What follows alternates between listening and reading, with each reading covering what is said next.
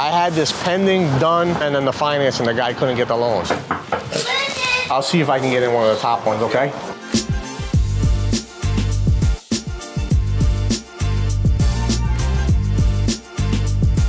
Hey, Lou, what's up, man? This house and that house, right? So 6 units in this one, 4 units in that one. I had this pending, done, and then the financing, the guy couldn't get the loan. I'll get in whatever I can just to see what we can get in.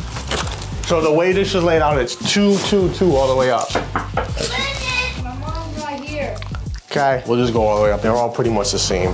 Come on, guys. They're all pretty much like that. While you guys are down there, I'm gonna see if I can get in this one.